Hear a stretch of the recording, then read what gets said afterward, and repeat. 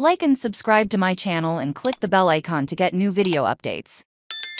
Coyotes cut ties with new free agent Galchenyuk after he is arrested on multiple charges. Scottsdale, Arizona. The Arizona Coyotes have issued unconditional waivers to newly signed free agent forward Alex Galchenyuk and plan to terminate his contract after he was arrested on multiple charges over the weekend. A Scottsdale Police Department spokesman said on Thursday that Galchenyuk was arrested on Sunday on charges of hit and run, disorderly conduct, disobedience, resisting arrest, and threats or intimidation. The spokesman said the hit and run was purely property damage, and there were no injuries. The Arizona Coyotes have issued unconditional waivers to forward Alex Galchenyuk to terminate his contract, the team said in a statement Thursday. The club will have no further comment at this time. The NHL Players Association said it is reviewing the matter. The Coyotes signed Galchenyuk to a one-year, $775,000 contract on July 1,